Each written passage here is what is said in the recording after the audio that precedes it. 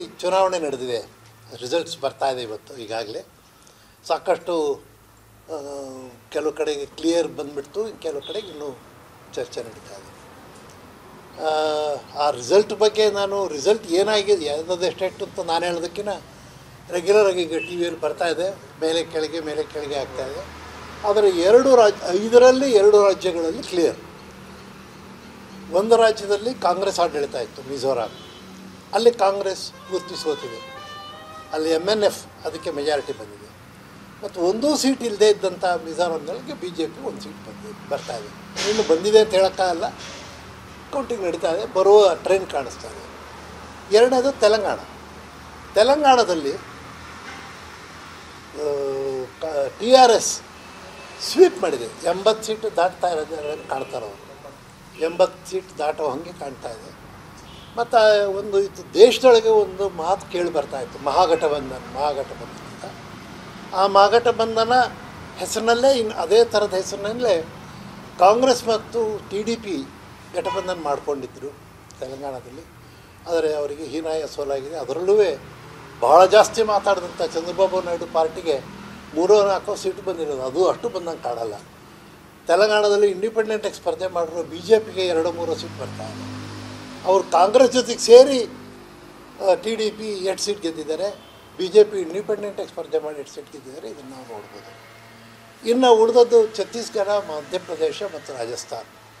ಛತ್ತೀಸ್ಗಢದಲ್ಲಿ ಅದೊಂದು ಸಣ್ಣ ರಾಜ್ಯ ಆಗಲಿ, ಅದರಲ್ಲಿ ಕಾಂಗ್ರೆಸ್ಸು ಭಾಳ ದೊಡ್ಡ ಪ್ರಮಾಣದಲ್ಲಿ ಗೆಲುವು ಸಾಧಿಸ್ತಾ ಇದೆ. ಬಹುಶಃ ಅದು ಇಂಡಿಪೆಂಡೆಂಟಾಗಿ ಕಾಂಗ್ರೆಸ್ ಸರ್ಕಾರ ಬರುತ್ತೆ ಅಂತೇಳಿ ನನಗೆ ಅನಿಸುತ್ತೆ.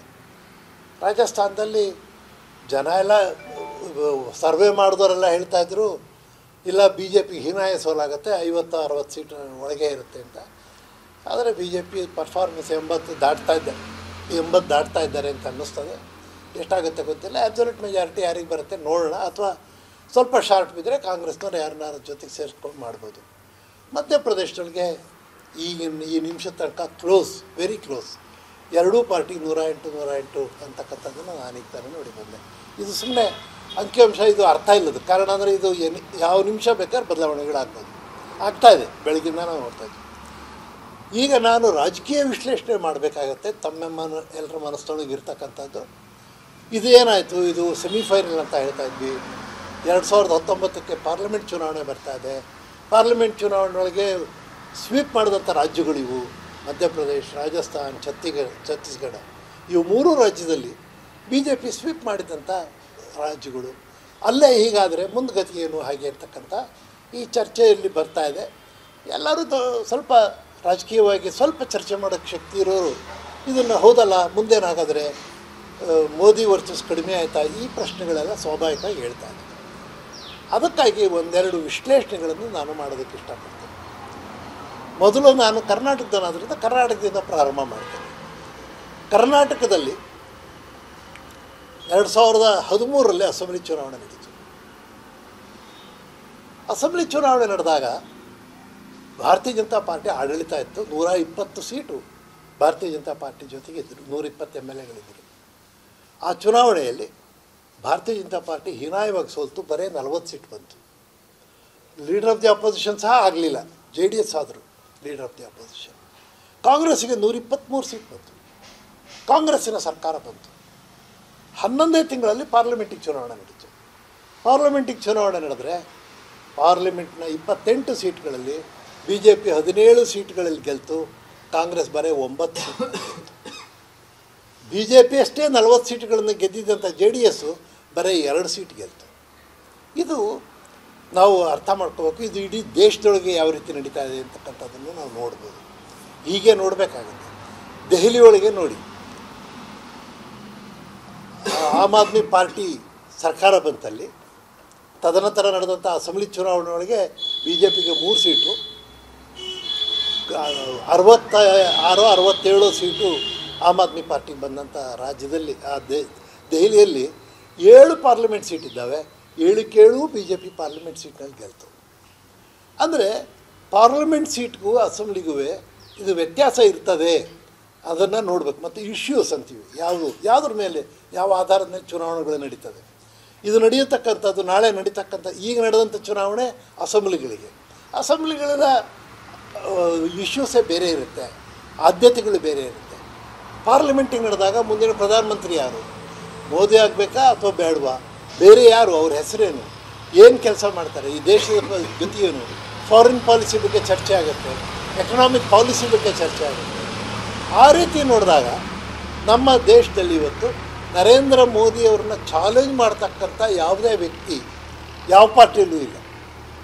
ಅವರು ನರೇಂದ್ರ ಮೋದಿ ಇಲ್ದಿದ್ರೆ ಇವರಿದ್ದಾರೆ ನೋಡೋಣ ಅಂತ ಅವ್ರು ಏನು ಹೇಳ್ತಾ ಇದ್ದಾರೆ, ಚುನಾವಣೆ ಮುಗಿಲಿ, ನಮಗೆ ಮೆಜಾರಿಟಿ ಬಂದರೆ ನಾವು ಯಾರನ್ನಾರು ಒಬ್ಬರನ್ನ ಮಾಡ್ಕೋತೀವಿ ಅಂತ ಹೇಳ್ತಾ ಇದ್ದಾರೆ. ಆ ಸ್ಥಿತಿಯನ್ನು ಜನ ಒಪ್ಪಿಲ್ಲ, ಇದುವರೆಗೂ ಒಪ್ಪಲಿಲ್ಲ. ಇಡೀ ದೇಶದೊಳಗೆ ನಾವು ನೋಡ್ಕೊಂಡು ಬರ್ತಾಯಿದ್ದೀವಿ ಹೇಗೆ ನಡೆಯುತ್ತೆ ಅಂತ. ಮತ್ತು ಕೆಲವು ಬಾರಿ ವಿರೋಧ ಪಕ್ಷದವರು ಮಾತಾಡುವಾಗ ಹೇಳ್ತಾರೆ ಅವ್ರ ಹತ್ರ ಇಶ್ಯೂಸ್ ಏನಿದೆ ಅಂತ. ನೋಟುಬಂದಿ ಬಗ್ಗೆ ಮಾತಾಡಿದ್ರು. ಇವತ್ತು ಬೆಳಿಗ್ಗೆ ನಾನು ಟಿ ವಿಯಲ್ಲಿ ನೋಡ್ತದೆ, ಯಾರೋ ನೋಟುಬಂದಿ ಬಗ್ಗೆ ಮಾತಾಡ್ತಾರೆ. ನೋಟುಬಂದಿ ನಂತರ ನಡೆದ ಚುನಾವಣೆಗಳು, ಉತ್ತರ ಪ್ರದೇಶದ ಅಸೆಂಬ್ಲಿ ಚುನಾವಣೆ 300 ಸೀಟ್ ಗೆದ್ದರು 400ಕ್ಕೆ. ಮಹಾರಾಷ್ಟ್ರ ಚುನಾವಣೆ ಅಬ್ಸಲ್ಯೂಟ್ ಮೆಜಾರಿಟಿ ನಮಗೆ ಸ್ವಲ್ಪ ಕಡಿಮೆ ಆದರೂ ನಾವೇ ಗೆದ್ವಿ. ಈ ಥರ ನಡೆದಂಥ ಎಲ್ಲ ಗುಜರಾತ್ ಚುನಾವಣೆ ನಾವು ಗೆದ್ವಿ. ಅಂದರೆ ನೋಟುಬಂದಿ ಜನ ಒಪ್ಕೊಂಡಿದ್ದಾರೆ, ಅದು ಮರೆತು ಬಿಟ್ಟಿದ್ದಾರೆ, ಅದು ಇಶ್ಯೂ ಅಲ್ಲ. ಇವತ್ತು ಇಶ್ಯೂ ಭಾರತದ ಫಾರಿನ್ ಪಾಲಿಸಿ ಏನು, ಪಾಕಿಸ್ತಾನದ ಜೊತೆಗೆ ಸಂಬಂಧ ಏನು, ಚೈನಾ ಜೊತೆಗೆ ನಮ್ಮ ಸಂಬಂಧ ಹೇಗಿರಬೇಕು, ಅಂತಾರಾಷ್ಟ್ರೀಯ ಮಟ್ಟದಲ್ಲಿ ಬೇರೆ ಬೇರೆ ನಾಯಕರುಗಳ ಜೊತೆಗೆ ನಮ್ಮ ನಾಯಕರು ಹೇಗೆ ನಡ್ಕೋತಾ ಇದ್ದಾರೆ, ನಮ್ಮ ಪರಿಸ್ಥಿತಿ ಏನು, ಮತ್ತು ನಮ್ಮ ಗ್ರೋತ್ ರೇಟ್ ಏನಿದೆ, ಇವುಗಳ ಆಧಾರದ ಮೇಲೆ ನಡೀತದೆ. ಹಾಗಾಗಿ ಇವತ್ತು ನಡೆದಂಥ ಚುನಾವಣೆಯಲ್ಲಿ ಮತ್ತು ಈ ಚುನಾವಣೆಯಲ್ಲಿ 3 ರಾಜ್ಯಗಳಲ್ಲಿ BJP ರಾಜ್ಯ ಇದ್ದದ್ದು. ಅದರಲ್ಲಿ 2 ರಾಜ್ಯಗಳಲ್ಲಿ 15 ವರ್ಷದಿಂದ ಅದೇ ಮುಖ್ಯಮಂತ್ರಿ, ಅದೇ ಮಂತ್ರಿಮಂಡಲ. ಇನ್ನೊಂದು ರಾಜ್ಯದಲ್ಲಿ ಅದು ರಾಜಸ್ಥಾನದಲ್ಲಿ ಆಲ್ಟರ್ನೇಟ್ ಯಾವಾಗಲೂ ಆಗ್ತಾಯಿತ್ತು. ಆದರೆ ಹೋದ ಸರಿ ಕಾಂಗ್ರೆಸ್ ಇದ್ದವರು ಸೋಲುವಾಗ ಅವರು ಭಾಳ ತೀರ ಹೀನಾಯವಾಗ 50-56 ಸೀಟ್ಗಳನ್ನು ಗೆದ್ದಿದ್ರು. ಆದರೆ ಅಲ್ಲಿ ಪ್ರತಿ ಬಾರಿ ಬದಲಾವಣೆಗಳನ್ನು ಆಗ್ತಾ ಇರೋದನ್ನು ನೋಡಿದಾಗ ಈ ಸರಿ ಬದಲಾವಣೆ ಆಗೋ ಸಂಭವ ಕಂಡರೂ BJPಯ ಹೀನಾಯ ಸೋಲಿಲ್ಲ. ಅಲ್ಲಿ ಪರವಾಗಿಲ್ಲ, ಒಳ್ಳೆ ಪರ್ಫಾರ್ಮೆನ್ಸ್ ಕೊಡ್ತಾಯಿದ್ದಾರೆ. ಮಧ್ಯಪ್ರದೇಶದೊಳಗೂ 15 ವರ್ಷದ ಆ್ಯಂಟಿ ಇನ್ಕಂಬೆನ್ಸಿ ಇಟ್ಕೊಂಡೂ ಸಮ ಫೈಟ್ ಮಾಡ್ತಾಯಿದ್ದಾರೆ. ಏನಾಗುತ್ತೆ ಗೊತ್ತಿಲ್ಲ, ಏನು ಬೇಕಾರಾಗ್ಬೋದು. ಆದರೆ ಪಾರ್ಲಿಮೆಂಟ್ ಚುನಾವಣೆಯಲ್ಲಿ ಈ ಚುನಾವಣೆಯ ಪರಿಣಾಮ ಏನೂ ಬಂದಿಲ್ಲ, ಹಿಂದೆನೂ ಬಂದಿಲ್ಲ, ಅದು ಮುಂದೆನೂ ಬರುತ್ತೆ ಅಂಥೇಳಿ ನನಗೆ ಅನಿಸೋದಿಲ್ಲ. ಯಾಕೆಂದರೆ ಪ್ರತಿ ಬಾರಿ ಪಾರ್ಲಿಮೆಂಟ್ ಚುನಾವಣೆ ನಡೆಯೋದು ಇಶ್ಯೂಸ್ ಮೇಲೆ ನಡೀತದೆ. ಈ ರೀತಿ ಯಾವುದೋ ಒಂದು ಲೋಕಲ್ ಇಶ್ಯೂ ಮೇಲೆ ಪಾರ್ಲಿಮೆಂಟ್ ಚುನಾವಣೆ ನಡೆದಿಲ್ಲ, ನಮ್ಮ ದೇಶದಲ್ಲಿ ಎಂದೂ ನಡೆದಿಲ್ಲ. ಜನ ಯಾವಾಗಲೂ ಇಶ್ಯೂಸ್ಗೆ ಓಟ್ ಕೊಟ್ಟಿದ್ದಾರೆ. ಯಾವ ರೀತಿ ನಡೆಯುತ್ತೆ ಅನ್ನೋದನ್ನು ಪಾರ್ಲಿಮೆಂಟ್ನ ಹಿಂದೆ ನಡೆದಂಥ ಸುಮಾರು 10 ಚುನಾವಣೆಗಳನ್ನು ನಾನು ವಿಶ್ಲೇಷಣೆ ಮಾಡಬಲ್ಲೆ. ಸಮಯ ಇದ್ದರೆ ಅದನ್ನು ಮಾಡ್ತೇನೆ. ನಾನು 10 ಚುನಾವಣೆಗಳದ್ದು ಅಂಕಿಅಂಶಗಳು ನನಗೆ ನೆನಪಿದ್ದಾವೆ, ಹೇಳ್ತೀನಿ. ಆದರೆ 1-2 ಚುನಾವಣೆಗಳು ಮಾತ್ರ ಹೇಳ್ತಾ ಇದ್ದೀನಿ ನಾನು. ಕಳೆದ ಚುನಾವಣೆಯಲ್ಲಿ ಯಾವ ರೀತಿ ನಡೀತು 10 ವರ್ಷ ಅವರು ಆಳಿದರು. ಮತ್ತು ನರೇಂದ್ರ ಮೋದಿನ ನಾವು ಪ್ರೊಜೆಕ್ಟ್ ಮಾಡಿದ್ವಿ, ಇಶ್ಯೂಸ್ನ ಚೇಂಜ್ ಆಗಿತ್ತು. ಆದ್ದರಿಂದ ನರೇಂದ್ರ ಮೋದಿ ಬಂದಿದ್ದರು. ಮತ್ತು ಈಗ 4.5 ವರ್ಷಗಳಲ್ಲಿ ನರೇಂದ್ರ ಮೋದಿಯವರ ವರ್ಚಸ್ಸು ಅಂತಾರಾಷ್ಟ್ರೀಯ ಮಟ್ಟದಲ್ಲಿ ತುಂಬ ಮೇಲಕ್ಕೆ ಹೋಗಿದೆ. ದೇಶದಲ್ಲೂ ಅವರಿಗೆ ಮೀರಿಸುವ ಅಥವಾ ಅವರ ಸಮಕ್ಕೆ ಬರುವ ಯಾವುದೇ ನಾಯಕರು ಇಲ್ಲದೇ ಇರೋ ಕಾರಣಕ್ಕಾಗಿ ನರೇಂದ್ರ ಮೋದಿಯವರ ಸರ್ಕಾರ ಪುನಃ ಬರುತ್ತೆ ಅನ್ನೋದ್ರ ಬಗ್ಗೆ ಯಾವುದೇ ಅಪನಂಬಿಕೆ ಇಲ್ಲ. ನಂಬಿಕೆ ಇದೆ, ನನಗೆ ಬಂದೇ ಬರ್ತಾರೆ ಅಂತ ಮತ್ತು ವಿಶ್ಲೇಷಣೆ ಮಾಡಿದಾಗ ಕ್ಲಿಯರಾಗಿ ಕಂಡು ಬರ್ತದೆ. ಮತ್ತು ಆದರೆ ಈ ಚುನಾವಣೆಯಿಂದ ಭಾರತೀಯ ಜನತಾ ಪಾರ್ಟಿ ಒಂದು ಸಣ್ಣ ಪಾಠ ಕಲಿಬೇಕು ಅಂತ ನನಗೆ ಅನ್ನಿಸ್ತದೆ. ಒಬ್ಬ ಪಕ್ಷದ ಹಿರಿಯ ಕಾರ್ಯಕರ್ತನಾಗಿ ಭಾಳ ವರ್ಷಗಳ ಕಾಲ ಕೆಲಸ ಮಾಡಿರೋ ಹಿನ್ನೆಲೆಯಲ್ಲಿ ಈ ರೀತಿ 15-20 ವರ್ಷಗಳ ಕಾಲ ಒಬ್ಬರೇ ಅಧಿಕಾರದಲ್ಲಿದ್ದರೆ ಸ್ವಾಭಾವಿಕವಾಗಿ ಅವ್ರ ಬಗ್ಗೆ ವಿರೋಧ ಭಾವನೆಗಳು ಬರ್ತದೆ. ರಾಜಸ್ಥಾನದಲ್ಲಿ ನಾನು ಈಗ ಒಂದು ಸ್ವಲ್ಪ ದಿವಸಗಳ ಕೆಳಗೆ ಆ ರಾಜಸ್ಥಾನದ ಕೆಲವು ಪ್ರಮುಖರ ಜೊತೆಗೆ ಮಾತಾಡೋ ಅವಕಾಶ ಸಿಕ್ಕಿತ್ತು. ಒಂದೂವರೆ 2 ವರ್ಷದ ಕೆಳಗೆ. ಆಗ ನಾನು ಚೇರ್ಮನ್ ಇದ್ದ ಕಾರಣಕ್ಕಾಗಿ ನಾನು ಪಕ್ಷದ ವಿಷಯಗಳಿಗೆ ಮಾತಾಡಲಿಲ್ಲ, ಯಾರಿಗೂ ಹೇಳಲೂ ಇಲ್ಲ. ಆದರೆ ನನಗೆ ಬಂದಂಥ ಮಾಹಿತಿ, ಮುಖ್ಯಮಂತ್ರಿಯನ್ನು ಬದಲಾವಣೆ ಮಾಡಿದ್ದಿದ್ರೆ ಮಾಡಬೇಕು, ನಾವೀಗ 2 ವರ್ಷ ಕೆಳಗೆ ಹೇಳಿದ್ರು, ನಾವು ಗೆಲ್ತೇವೆ, ಇಲ್ಲದ್ರೆ ಸೋಲ್ತೇವೆ ಸರ್ ಅಂತ ಹೇಳಿದರು. ಅದು ಹಾಗೆ ಆದಂಗೆ ಕಾಣುತ್ತೆ. ಅದು ಅವ್ರ ವಿರುದ್ಧ ಅಲ್ಲ, ಅದು ಆ್ಯಂಟಿ ಇನ್ಕಂಬೆನ್ಸಿ. ಒಬ್ಬರು ಮುಖ್ಯಮಂತ್ರಿ ಇದ್ದರೆ ಅವ್ರ ವಿರುದ್ಧವಾಗಿ ಭಾವನೆಗಳು ಬಂದುಬಿಡ್ತದೆ. ಅದು ಇವತ್ತು ನಾವು ನೋಡ್ತಾ ಇದ್ದೇವೆ. ಮತ್ತು ಈ ಚುನಾವಣೆಯಲ್ಲಿ ಫಲಿತಾಂಶದೊಳಗೆ ಸೋಲಾಗಲೇ ಇಲ್ಲ ಅನ್ನೋದು ಸುಳ್ಳು. 3 ರಾಜ್ಯಗಳಲ್ಲೂ ಇದ್ದಂಥ ಸರ್ಕಾರ ಕಳ್ಕೊಳ್ತಾ ಇದೆ BJP. ಆದರೂ ಸೋಲಿನಲ್ಲೂ ಸಮಾಧಾನ ಪಡ್ತಕ್ಕಂಥ ನಾವು ಈ ಮುಂದಿನ ಪಾರ್ಲಿಮೆಂಟ್ ಚುನಾವಣೆಗಳಿಗೆ ನಾವೇ ಗೆಲ್ತೀವಿ ಅಂತಕ್ಕಂಥ ಒಂದು ದೃಶ್ಯ ತರೋದಕ್ಕೆ ಖಂಡಿತ ಸಾಧ್ಯ ಇದೆ. ಕಾರ್ಯಕರ್ತರಲ್ಲಿ ಇದೊಂದು ವಿಶ್ವಾಸ ಮೂಡುವಂಥ ಚುನಾವಣೆ ಅಂತ ನನಗೆ ಅನ್ನಿಸ್ತದೆ. ಅದು ರಾಜ್ಯಸಭೆದು ನಾವು ಸರ್ಕಾರ ದೃಷ್ಟಿಯಿಂದ ನೋಡೋಕ್ಕಾಗಲ್ಲ, ನೋಡಲೂಬಾರ್ದು. ಲೋಕಸಭೆ ಚುನಾವಣೆ ಅಷ್ಟೇ ನಮಗೆ ಭಾಳ ಇಂಪಾರ್ಟೆಂಟು. ಲೋಕಸಭೆ ಚುನಾವಣೆಗೂ ಅಸೆಂಬ್ಲಿ ಚುನಾವಣೆಗೂ ಎಂದೂ ಸಂಬಂಧ ಬಂದಿಲ್ಲ ಈ ದೇಶದಲ್ಲಿ. ನಾನು ಅದಕ್ಕೆ ಕರ್ನಾಟಕದ್ದು ಉದಾಹರಣೆ ಕೊಟ್ಟೆ, ದೆಹಲಿದು ಉದಾಹರಣೆ ಕೊಟ್ಟೆ, ಉತ್ತರ ಪ್ರದೇಶದ ಹೇಳೋಣ ಅಂತಿದ್ದೆ, ಅದು ಹೇಳಿದ್ರೆ ಸರಿ ಹೋಗಲ್ಲ, ಅದರಿಂದ ಅದನ್ನು ಹೇಳಲಿಲ್ಲ ನಾನು. ಎಲ್ಲ ರಾಜ್ಯಗಳಲ್ಲೂ ನಾವು ನೋಡ್ದಂಗೆ ಹಿಂದೆ ವಾಜಪೇಯಿ ಪ್ರಧಾನಮಂತ್ರಿ ಆದಾಗ ನಮ್ಮದು ಎಷ್ಟು ರಾಜ್ಯಗಳಲ್ಲಿ ಸರ್ಕಾರ ಇತ್ತು, ಆದರೆ ವಾಜಪೇಯಿ ನಾವು ಪ್ರಧಾನಮಂತ್ರಿ ಮಾಡ್ತೀವಿ ಇಂದ ಎಷ್ಟು ಓಟ್ ಬಂತು, ಎಷ್ಟು ಸೀಟ್ ಬಂತು. ಕಾಂಗ್ರೆಸ್ ರೂಲ್ಡ್ ಸ್ಟೇಟ್ಗಳಲ್ಲೂ ನಮಗೆ ಸಾಕಷ್ಟು ಸೀಟ್ಗಳು ಬಂತು. ಹಾಗೆ ಇವತ್ತು ಈ ಅಸೆಂಬ್ಲಿ ಚುನಾವಣೆಗೂ ಪಾರ್ಲಿಮೆಂಟ್ ಚುನಾವಣೆಗೂ ಈಗ ಅದಕ್ಕೆ ಇನ್ನೊಂದು ನಿಮಗೆ ಶಿವಮೊಗ್ಗದ ಒಂದು ಸಣ್ಣ ಉದಾಹರಣೆ ಕೊಟ್ಟು ನಾನು ಮುಗಿಸ್ತೀನಿ. 6 ತಿಂಗಳ ಕೆಳಗೆ ಕರ್ನಾಟಕ ಅಸೆಂಬ್ಲಿ ಚುನಾವಣೆ ನಡೀತು. ಶಿವಮೊಗ್ಗದಲ್ಲಿ 7 ಸೀಟು, 1 ಬೈಂದೂರು ಸೇರಿ 8 ಸೀಟು ಪಾರ್ಲಿಮೆಂಟ್ ಕ್ಷೇತ್ರ ಇದೆ. ಈ 8 ಸೀಟಲ್ಲಿ ನನ್ನ ಹತ್ರ ಅಂಕಿಅಂಶಗಳಿದ್ದಾವೆ. BJP 7 seat ಗೆಲ್ತು, Congress 1 ಗೆಲ್ತು.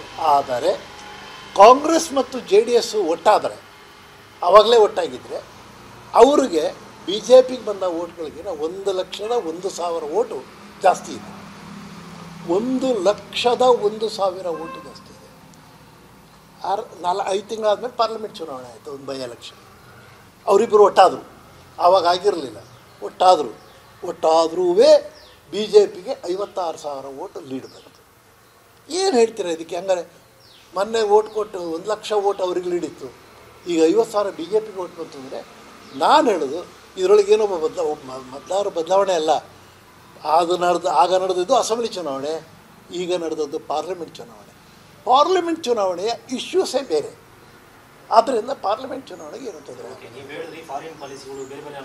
ಸಾಮಾನ್ಯ ಜನರಿಗೆ ತಮ್ಮ ಭಾವನೆಗಳನ್ನು ಅರ್ಥ ಮಾಡಿಕೊಂಡು ಓಟ್ ಕೊಡುವಂಥ ಶಕ್ತಿ ಇದೆ. ಮತ್ತು ಅವರು ಅಸೆಂಬ್ಲಿ ಚುನಾವಣೆ ಬಂದಾಗ ಈ ರೀತಿಯೇ ಓಟ್ ಮಾಡಿದ್ದಾರೆ. ಅವರಿಗೆ ರಿಸರ್ವೇಷನ್ ಸಿಗ್ತಾ, ಶಾಲೆ ಸಿಗ್ತಾ, ರಸ್ತೆ ಸರಿ ಇದೆಯಾ, ಆಸ್ಪತ್ರೆ ಸರಿ ಇದೆಯಾ, ಕರಪ್ಷನ್ ಫ್ರೀ ಗೌರ್ಮೆಂಟ್ ಇದೆಯಾ, ಇದನ್ನು ನೋಡ್ತಾರೆ. ಕೇಂದ್ರ ಸರ್ಕಾರದ ಪ್ರಶ್ನೆ ಬಂದಾಗ ಅವೆಲ್ಲ ಇಶ್ಯೂಸು. ಕೇಂದ್ರ ಸರ್ಕಾರದ ಇಶ್ಯೂಸೇ ಬೇರೆ. ಪರ್ಟಿಕ್ಯುಲರ್ಲಿ ಫಾರಿನ್ ಪಾಲಿಸಿ, ಪಾಕಿಸ್ತಾನದ ಜೊತೆಗೆ ನಮ್ಮ ಸಂಬಂಧ. ಈಗ ನಾಳೆ ನೆನ್ನೆ ನಡೆದ ಅಸೆಂಬ್ಲಿ ಚುನಾವಣೆಗೂ ಪಾಕಿಸ್ತಾನದ ಸಂಬಂಧಕ್ಕೂ ಏನು ಸಂಬಂಧ ಇರಲಿಲ್ಲ. ಆದರೆ ಪಾರ್ಲಿಮೆಂಟ್ ಚುನಾವಣೆ ಬಂದಾಗ ಅದು ಬಂತು. ಸರ್ಜಿಕಲ್ ಸ್ಟ್ರೈಕ್ ಬಗ್ಗೆ ಪಾರ್ಲಿಮೆಂಟ್ ಚುನಾವಣೆ ಒಳಗೆ ಅದರ ಪರಿಣಾಮ ಬರುತ್ತೆ. ಅಸೆಂಬ್ಲಿ ಚುನಾವಣೆ ಪರಿಣಾಮ ಬರಲೂ ಇಲ್ಲ. ನಮ್ಮ ಕರ್ನಾಟಕದಲ್ಲೇ ನಾವು ನೋಡಿದ್ವಿ. ಮತ್ತು ಇದ್ರ ಜೊತೆಗೆ ಈ ಸರ್ವೆಗಳ ರಿಪೋರ್ಟ್ ಅನ್ನೋದನ್ನೇನು ಬರ್ತಾ ಇದೆ ಈಗ, ಅದ್ರ ಬಗ್ಗೆ ನನಗೇನು ಮಾಡಬೇಕು, ಅವ್ರವ್ರ ಕೆಲಸ ಅವ್ರು ಮಾಡ್ತಾ ಇರ್ತಾರೆ. ಕರ್ನಾಟಕದ ನೋಡಿ, ಈಗ ನಡೆದಂಥ ರಾಜಸ್ಥಾನ ಮಧ್ಯಪ್ರದೇಶದ್ದು ನೋಡಿ, ಈ ಸರ್ವೆ ರಿಪೋರ್ಟ್ಗಳು ಕರ್ನಾಟಕದಲ್ಲಿ 6 ತಿಂಗಳ ಕೆಳಗೆ ನಡೆದ ಚುನಾವಣೆಯಲ್ಲಿ BJPಗೆ 78 ಸೀಟ್ಗಳಿಗಿನ ಜಾಸ್ತಿ ಯಾವ ಸರ್ವೆನವರು ಕೊಡಲಿಲ್ಲ. ಕಾಂಗ್ರೆಸ್ಸಿಗೆ ಮೆಜಾರಿಟಿ ಬರುತ್ತೆ, ಅಕಸ್ಮಾತ್ ವ್ಯತ್ಯಾಸ ಆದರೆ 1-2 ಸೀಟ್ ವ್ಯತ್ಯಾಸ ಆಗ್ಬೋದು ಅಂತ ಹೇಳಿದ್ರು. ಕ್ಲಿಯರ್ ಮೆಜಾರಿಟಿ ಬರುತ್ತೆ ಕಾಂಗ್ರೆಸ್ಸಿಗೆ ಅಂತ. ಆದದ್ದೇನು, BJPಗೆ 104 ಬಂತು, ಕಾಂಗ್ರೆಸ್ಸಿಗೆ 78 ಬಂತು. ಅವರು ಉಲ್ಟಾ ಪಲ್ಟ ಆಯಿತು. ಅಂದರೆ ಆ ಸರ್ವೆಗೂ ಬಂದ ರಿಸಲ್ಟ್ಗೂ ಏನು ಸಂಬಂಧ ಇಲ್ಲ. ಈಗ ನೋಡಿ, ರಾಜಸ್ಥಾನದೊಳಗೆ ಸರ್ವೆ ಮಾಡಿ ಹೇಳಿದ್ರು 56-57 ಮೇಲೆ ಬರೋದೇ ಇಲ್ಲ BJP. 81 ತೋರಿಸ್ತಾ ಇದ್ದಾರೆ. ಮಧ್ಯಪ್ರದೇಶದೊಳಗೆ ಕಾಂಗ್ರೆಸ್ ಕ್ಲಿಯರ್ ಮೆಜಾರಿಟಿ ಅಂತೇಳಿ ಬಂತು ಸರ್ವೆ. ಹತ್ತತ್ರ ಇಬ್ಬರು ಕ್ಲೋಸ್ ಫೈಟ್ ಮಾಡ್ತಾ ಇದ್ದಾರೆ. ಅದರಿಂದ ಈ ಸರ್ವೆಗಳು don't go by service. Survey ಅವ್ರ ಪಾಪ ಅವ್ರು ಕೆಲಸ ಮಾಡ್ತಾರೆ. They may not be very 100% sure. ಎಲ್ಲ ಭಾಳ ಕಷ್ಟದ ಕೆಲಸ. ನನಗಿನ್ನೂ ದೆಹಲಿದು ನೆನಪಿದೆ, ಅಸೆಂಬ್ಲಿ ಚುನಾವಣೆ ನಡೆದದ್ದು. ಅಸೆಂಬ್ಲಿ ಚುನಾವಣೆ ನಡೆದಾಗ ಸರ್ವೆ ರಿಪೋರ್ಟಲ್ಲಿ BJPಗೆ 31 ಸೀಟು, ಕಾಂಗ್ರೆಸ್ಸಿಗೆ 16 ಸೀಟು, ಆಮ್ ಆದ್ಮಿ ಪಾರ್ಟಿಗೆ ಉಳಿದ ಸೀಟ್ಗಳು ಅಂತ ಹೇಳ್ತಾಯಿದ್ರು. ಆಮೇಲೆ ಬಂದದ್ದು ನೋಡಿದ್ರೆ BJPಗೆ 3, ಕಾಂಗ್ರೆಸ್ಸಿಗೆ 0, ಆಮ್ ಆದ್ಮಿ ಪಾರ್ಟಿಗೆ 67. ಸರ್ವೆಗೂ ರಿಸಲ್ಟ್ಗೂ ಏನು ಸಂಬಂಧ ಇಲ್ಲ. ಸೊ ಅದರಿಂದ ಡೋಂಟ್ ಗೋ ಬೈ ದ್ಯಾಟ್. ಭಾಳ ಪ್ರಾಕ್ಟಿಕಲಾಗಿ ನೋಡಿ, ಆಯಾ ಇಶ್ಯೂಸ್ ಮೇಲೆ ಆಗುತ್ತೆ. ಲೋಕಲ್ ಇಶ್ಯೂಸ್ಗೆ ಅಸೆಂಬ್ಲಿ ನಡೀತದೆ, ಪಾರ್ಲಿಮೆಂಟಿಗೆ ಬೇರೆ ಇಶ್ಯೂಸೇ ಬೇರೆ. ಆದರೆ BJPಯಲ್ಲಿ ಕರೆಕ್ಷನ್ ಆಗಬೇಕಾಗಿರೋದು ಎರಡೇ. ಒಂದು, ಕಾರ್ಯಕರ್ತರ ಮತ್ತು ನಾಯಕರ ಸಂಬಂಧ ಸುಧಾರಿಸ್ಬೇಕು ಸ್ವಲ್ಪ, ಮತ್ತು ಇಶ್ಯೂಸ್ನ ಯಾವಾಗ ಯಾವುದನ್ನು ಹೈಲೈಟ್ ಮಾಡಬೇಕು ಅಂತ. ಮುನ್ಸಿಪಲ್ ಎಲೆಕ್ಷನ್ ನಿಂತು ಸರ್ಜಿಕಲ್ ಸ್ಟ್ರೈಕ್ ಬಗ್ಗೆ ಮಾತಾಡಿದ್ರೆ ಏನು ಉಪಯೋಗ? ಮುನ್ಸಿಪಲ್ ಎಲೆಕ್ಷನ್ ನಿಂತಾಗ ನಾನು ಈ ರಸ್ತೆ ಬಗ್ಗೆ, ಈ ಚರಂಡಿ ಬಗ್ಗೆ, ಕುಡಿಯೋ ನೀರಿನ ಬಗ್ಗೆ, ದೀಪದ ಬಗ್ಗೆ, ನಮ್ಮ ಮಕ್ಕಳು ಶಾಲೆಗೆ ಸೇರಿಸ್ಬೇಕು, ಅದನ್ನು ನನಗೆ ಯಾರಿಗಾರು ಕಾಯಿಲೆ ಆದರೆ ಸರ್ಕಾರಿ ಆಸ್ಪತ್ರೆಗಳು ಹೇಗೆ ನಡೀತಾ ಇದ್ದಾವೆ, ಇದು ಇಶ್ಯೂಸ್ ಆಗ್ತದೆ. ಅದೇ ರೀತಿ ಅಸೆಂಬ್ಲಿ ಎಲೆಕ್ಷನ್ ಬಂದಾಗ ನಮ್ಮ ಪಾಲಿಸಿಗಳು ಎಜುಕೇಷನ್ ಪಾಲಿಸಿ ಆಗಿರಬೇಕು. ಈ ಟೀಚರ್ಸ್ನ ಅಪಾಯಿಂಟ್ಮೆಂಟ್ ಮಾಡಬೇಕೋ ಬೇಡ, ಹೊಸ ಶಾಲೆ ಮಾಡಬೇಕೋ ಬೇಡ, ಹೊಸ ಕಾಲೇಜ್ ಆಗಬೇಕೋ ಬೇಡ, ರಸ್ತೆಗಳು ಹೇಗಿದ್ದಾವೆ, ಹೊಸ ರಸ್ತೆ ಮಾಡಬೇಕಾ, ಗ್ರಾಮೀಣ ಭಾಗದಲ್ಲಿ ಯಾವ ರೀತಿ ಕುಡಿಯೋ ನೀರಿನ ಸಮಸ್ಯೆ ಇದೆ, ಇದು ಅಸೆಂಬ್ಲಿಗೆ ಬರುತ್ತೆ. ಪಾರ್ಲಿಮೆಂಟಿಗೆ ಬಂದಾಗ ಇಶ್ಯೂಸೇ ಬೇರೆ. ಇದನ್ನು ಅರ್ಥ ಮಾಡಿಕೊಂಡ್ರೆ ತಾನಾಗೆ ಅದು ಸ್ವಾಭಾವಿಕವಾಗಿ ಹೇಳ್ತಾ ಇರ್ತಾರೆ. ಸಾಮಾನ್ಯವಾಗಿ ರಾಜಕೀಯ ಪಕ್ಷಗಳಲ್ಲಿ ಇನ್ನು ನಾವು ನಮ್ಮ ವಿರೋಧ ಪಾರ್ಟಿ ಬಗ್ಗೆ ನಾವು ಹೇಳೋದು, ಅವರು ನಮ್ಮ ಬಗ್ಗೆ ಏನಾದರೂ ಹೇಳೋದು, ಇದು ಅದಕ್ಕೆ ಬಹಳ ಅರ್ಥ ಇದೆ ಅಂತ ನಾನು ಹೇಳಲ್ಲ. ಯಾರು ಹೊಸಕಿ ಹಾಕ್ಲಿಕ್ಕೆ ಬರೋಲ್ಲ. ಅದನ್ನು ಹೇಳ್ಕೊಳ್ತೀವಿ, ಹೊಸಕಿ ಹಾಕ್ಬಿಡ್ತೀವಿ, ಸರಿ ಮುಗ್ದಾತ ಅವ್ರದ್ದು ಅಂತ ಎರಡೂ ಪಾರ್ಟಿಯವರು ಹೇಳ್ತಾರೆ. ಅದಕ್ಕೆ ಭಾಳ ಅರ್ಥ ಕೊಡೋದು ಅವಶ್ಯಕತೆ. ನಮ್ಮ ಜನ್ಮಭೂಮಿಗೂ ಎಲೆಕ್ಷನ್ಗೂ ಏನು ಸಂಬಂಧ ಇಲ್ಲ. ನಿಜ, ಹಿಂದೆ ಇತ್ತು, ನಮ್ಮದು 2 ಸೀಟ್ ಇತ್ತು ಪಾರ್ಲಿಮೆಂಟಲ್ಲಿ. ಆಗ ನಾವು ರಾಮಜನ್ಮ ಭೂಮಿ ಇಶ್ಯೂ ತೆಗೆದುಕೊಂಡು ಅದ್ವಾನಿಯವರು ರಥಯಾತ್ರೆ ಮಾಡಿ ಇಡೀ ದೇಶದಲ್ಲಿ ಸಂಚಾರ ಮಾಡಿದ್ರು. 86 ಬಂದ್ವಿ. ತದನಂತರ ನಾವು ಸರ್ಕಾರನ ರಚನೆ ಮಾಡಿದ್ವಿ. ಆವಾಗ it was an issue, no doubt about it.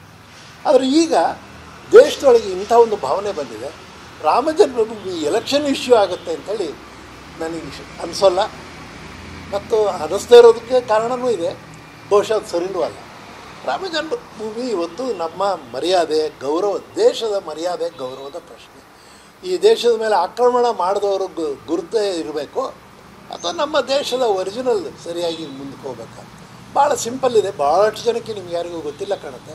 ಸ್ವಾತಂತ್ರ್ಯ ಬಂದ ತಕ್ಷಣ ಸೋಮನಾಥ ದೇವಸ್ಥಾನನ ಪುನರ್ನಿರ್ಮಾಣ ಮಾಡಿದ್ಯಾರು? BJP ಇರಲಿಲ್ಲ, ಜನಸಂಘ ಇರಲಿಲ್ಲ, ಪಟೇಲರು ಮತ್ತು ಅವತ್ತಿದ್ದಂಥ ರಾಜೇಂದ್ರ ಪ್ರಸಾದ್ ಅವರು, ಈ ದೇಶದ ರಾಷ್ಟ್ರೀಯ ರಾಷ್ಟ್ರಪತಿಗಳು, ಅವರೆಲ್ಲ ಸೇರಿ ಅದನ್ನು KM ಮುನ್ಷಿ ಅವರು, ಇವರೆಲ್ಲ ಸೇರಿ ಅದನ್ನು ಕಟ್ಟಿದ್ರು. ಅದೇನು it was not very election issue. ಹಾಗೇನೇ ಅಯೋಧ್ಯೆಯಲ್ಲೂ ಅವ್ರು ಕಟ್ಟಿಬಿಟ್ಟಿದ್ದಿದ್ರೆ ಅದು ಎಲೆಕ್ಷನ್ ಇಶ್ಯೂ ಆಗೋಕ್ಕೆ ಬರ್ತಲ್ಲ. ಮತ್ತು ಆಗ ಏನು ಹೇಳಿದರು ರಾಜೇಂದ್ರ ಪ್ರಸಾದ್ ಭಾಷಣ, ನನ್ನ ಹತ್ರ ಕಾಪಿ ಇದೆ, ನಿಮ್ಗೆ ಇಷ್ಟ ಆದರೆ ತೋರಿಸ್ತೀನಿ ಬೇಕಾರೆ. ಅವ್ರು ಹೇಳಿದ್ದಾರೆ, 1000 ವರ್ಷದ ನಮ್ಮ ಭಾರತದ ಗುಲಾಮಗಿರಿಯನ್ನು ಹೊಸಕಿ ಹಾಕಿ ಹೊಸ ದೇಶವನ್ನು ಕಟ್ಟೋದಕ್ಕೆ, ಹೊಸ ಜನಾಂಗವನ್ನು ನಿರ್ಮಾಣ ಮಾಡೋದಕ್ಕೆ ಈ ಸೋಮನಾಥ ದೇವಸ್ಥಾನ ನಮಗೆ ಒಂದು ಕಾರಣೀಭೂತ ಆಗಿದೆ ಅಂತ ಹೇಳಿದ್ರು. What does it mean? ಅಲ್ಲೇನು ಕಮ್ಯುನಲ್ಲ, ಅದು ಮಸೀದಿ ಇತ್ತು, ಅಲ್ಲಿ ಒಂದು ಮಸೀದಿ ಇತ್ತು, ಅದನ್ನು ಕಿತ್ತಾಕಿ ಅಲ್ಲಿ ವಾಪಸ್ ಸೋಮನಾಥ ದೇವಸ್ಥಾನ ಮಾಡಿದ್ರು. ಇದು ರಾಷ್ಟ್ರೀಯ ಸಂಗತಿಗಳ ಪ್ರಶ್ನೆ. ಆಗ ನಾವು ಎತ್ತಿದಾಗ ಅದು ಬರೀ ಕೆಲವೊಂದು ಭಾಗದ ಜನಕ್ಕೆ ಮಾತ್ರ ಇತ್ತು. ಈಗ ರಾಮಜನ್ಮಭೂಮಿ ನಮ್ಮ ದೇಶದ ಮರ್ಯಾದೆಯ ಗೌರವದ ಪ್ರಶ್ನೆ. ಆದ್ದರಿಂದ ಅದಕ್ಕೂ ಎಲೆಕ್ಷನ್ಗೆ ಏನು ಸಂಬಂಧ ಅಂತ ನನಗೆ ಆಗಬಾರ್ದು. ಅದಕ್ಕೆ ಇಲ್ಲ ಇದು ಆಗಬಾರ್ದು. ಸರಿ ಇದೆ, ಅವ್ರು ಹೇಳಿದ್ದು ಸರಿ ಇದೆ. ನಾವು ಮಿಲಿಟ್ರಿ ಆ್ಯಕ್ಷನ್ನು ಅಥವಾ ಮಿಲಿಟ್ರಿ ಕೆಲಸಗಳನ್ನ ನಾವು ರಾಜಕೀಯಕ್ಕೆ ಬಳಸಬಾರ್ದು. ಆದರೆ ನಮ್ಮ ದೇಶದೊಳಗೆ ಒಂದು ದೌರ್ಭಾಗ್ಯದ ಸಂಗತಿ, ವಿರೋಧ ಪಕ್ಷದವರು, ಪರ್ಟಿಕ್ಯುಲರ್ಲಿ ಕಾಂಗ್ರೆಸ್ಸಿನ ಅಧ್ಯಕ್ಷರು ಶ್ರೀಯುತ ರಾಹುಲ್ ಗಾಂಧಿಯವರು, ಆ ಸರ್ಜಿಕಲ್ ಸ್ಟ್ರೈಕಿಗೆ ಆಗೇ ಇಲ್ಲ, ಸುಳ್ಳು ಹೇಳ್ತೀರಾ, ಅದಕ್ಕೊಂದು ಸಾಕ್ಷಿ ಕೊಡಿ, ಯಾರು ಹೇಳಿದ್ರು ಎಲ್ಲಾಗಿದೆ ಅಂಥೇಳಿ ಎಲ್ಲಿ ತನಕ ಸರ್ಕಾರದ ಪರವಾಗಿ ತುಟಿಕ್ ಅಂದಿಲ್ಲ. ಮಾಧ್ಯಮದವರು ತಾವು ಭಾಳ ಒಳ್ಳೆ ಕೆಲಸ ಮಾಡ್ತಾಯಿದ್ದೀರ. ಮಾಧ್ಯಮದವರು ಆ ಸರ್ಜಿಕಲ್ ಸ್ಟ್ರೈಕ್ ಆದ ವಿಷಯ ದೇಶಕ್ಕೆಲ್ಲ ತಿಳಿಸಿದ್ರಿ. ಸರ್ಕಾರದಿಂದಾಗಲಿ BJPಯಿಂದಾಗಲಿ ಯಾರೂ ಏನೂ ಮಾತಾಡಲಿಲ್ಲ. ಆದರೆ ಯಾವಾಗ ರಾಹುಲ್ ಗಾಂಧಿ ಅವರು ಆ ರೀತಿ ಮಾತಾಡೋಕ್ಕೆ ಶುರು ಮಾಡಿದ್ರು, ಅದನ್ನು ಸುಳ್ಳು ಇದು ಅಂತ ಹೇಳೋಕ್ಕೆ ಶುರು ಮಾಡಿದ್ರು, ಆಗ ಸರ್ಕಾರ ವಾಪಸ್ ಹೇಳಲೇಬೇಕಾಯ್ತು, ಮಾಡಲೇಬೇಕಾಯ್ತು, ತೋರಿಸ್ಲೇಬೇಕಾಯ್ತು. ಆ ವಿಡಿಯೋಗಳನ್ನು ಬಿಡುಗಡೆ ಮಾಡಬೇಕಾಯ್ತು. ಎಷ್ಟು ದಿವಸ, 1 ವರ್ಷ ಆದಮೇಲೆ ಬಿಡುಗಡೆ ಮಾಡಿದ್ದ ಆ ವಿಡಿಯೋಗಳನ್ನು. You please understand. ಈಗ ಅದನ್ನೆಲ್ಲ ನೀವು ಹೇಳ್ಬಾರ್ದಿದ್ರೆ ಎತ್ತದವ್ರು ಅವರು, ನಾವು ಹೇಳಲಿಲ್ಲ. ಈಗ ಅವ್ರಿಗೆ ವಾಪಸ್ ತೊಂದರೆ ಆಗುತ್ತೆ ಅಂದಾಗ ಅವ್ರು ಹೇಳೋದು ಸರಿಯಲ್ಲ ಅಂತ ಹೇಳೋದು, ಇದು ಸರಿಯಲ್ಲ. ಮತ್ತು ಮಿಲಿಟ್ರಿ ಆ್ಯಕ್ಷನ್ಸ್ನಲ್ಲಿ ಕೆಲವು ಸಂಗತಿಗಳನ್ನು ಗುಟ್ಟು ಮಾಡೋಕ್ಕಾಗತ್ತೆ, ಗುಟ್ಟು ಮಾಡಬೇಕು, ಕೆಲವು ಸಂಗತಿಗಳು ಗುಟ್ಟು ಮಾಡಬಾರ್ದು. ನಮ್ಮ ಗೆಲುವುಗಳನ್ನು ತೋರಿಸಿದ್ರೆ ಜನಕ್ಕೆ ವಿಶ್ವಾಸ ಬರ್ತದೆ, ಆತ್ಮವಿಶ್ವಾಸ ಬರುತ್ತೆ. ಈ ಸರ್ಕಾರ ಪರವಾಗಿಲ್ಲ, ಈ ಸೈನಿಕರು ಪರವಾಗಿಲ್ಲ, ನಮ್ಮ ದೇಶನ ಕಾಪಾಡ್ತಾರೆ, ನಮಗೆ ರಕ್ಷಣೆ ಕೊಡ್ತಾರೆ ಅನ್ನೋ ಭಾವನೆ ಸಾಮಾನ್ಯ ಜನಕ್ಕೆ ಹೇಗೆ ಬರಬೇಕಾಗಿದ್ರೆ, ಬರೀ ಸೋತಿದ್ದೆ ಬಂದರೆ ಇದು ಬರ್ತಾ ಇದೆ. ಸರಿ ಇದೆ, ಸರಿ ಇದೆ. ಅವ್ರ ಭಾವನೆ